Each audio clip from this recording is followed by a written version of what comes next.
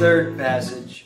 You finish reading it, you turn to the guy sitting to your left and you say, I just read a passage about how Native American autobiographies are not at all like the Europeans thought they were. Right? I mean, that's what the whole thing exists to tell us, that they weren't based on the same set of assumptions about life and self. So, when we're asked what the main point is, it's to express that idea that Native American autobiographies were different from the way that Europeans conceived them. And since that's exactly what answer choice D says, D is then our right answer for number 14. For number 15, the author's attitude toward the earlier scholarship, and you just go back to the passage and see what the author said about it.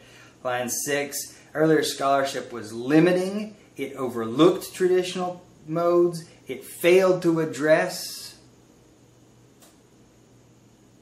Oh, hey, look, answer choice A. It failed to address. I mean, that's there in the passage, and it is one of the things that let us know how the author felt about those earlier attempts at scholarship, schmallership.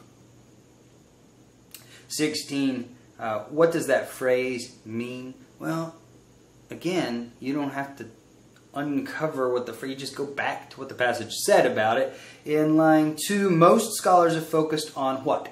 As told to life histories that were solicited, translated, recorded, and edited by non-Native American collaborators that emerged from bicultural composite authorship. So what is bicultural composite authorship? These as told to life histories. Somebody tells it, somebody else writes it down. Answer choice E. For number 17, how does the third paragraph function? Well, let's see. What does the third paragraph do? One can view as autobiographical elaborate tattoos. One can also look at a robe in line 39. One could additionally even consider a teepee in line 42. What are we doing there? Giving examples of different kinds of, autobiographical information. Or C, providing examples. For number 18, why does the author of the passage refer to self-life and writing? Again, what does she say about it? Start at line 11-ish. Prior to contact with non-indigenous cultures, did not share with Europeans the same assumptions about self-life and writing. So why do we mention it? To tell us that the native peoples did not agree with the European conception of those things. They had totally different assumptions upon which they based their thinking on those subjects. That's why we mention those subjects, to identify concepts about which they had contrasting ideas. Yeah, those were 3 things they didn't share assumptions about. And that leaves with just 19. So, what's consistent with the ideas of identity? Go back to the passage and see what the author said about identity in pre-contact tribes. In line 16, identity was not merely individual, but also relational to a society, specific landscape, the cosmos.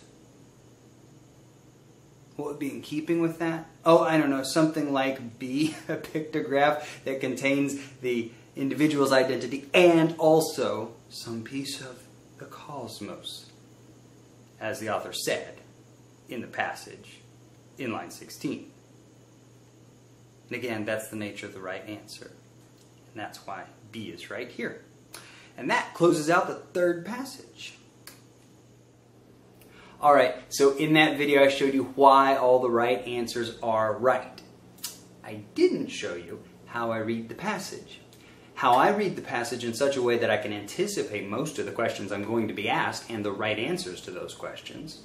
I didn't show you how I select which passage to do. I didn't give you a method of dealing with reading comp.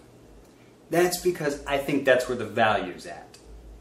Now, if you agree with me that having a methodological, systematic means of kicking the LSAT where it counts is worth paying for, then check out that link and you can see a list of our current course offerings and prices. And if you don't, that's cool too. Keep making as best use you can of these free videos and tell all your friends how awesome we are. Although if you thought that was awesome, wait till you see what's in the paid course.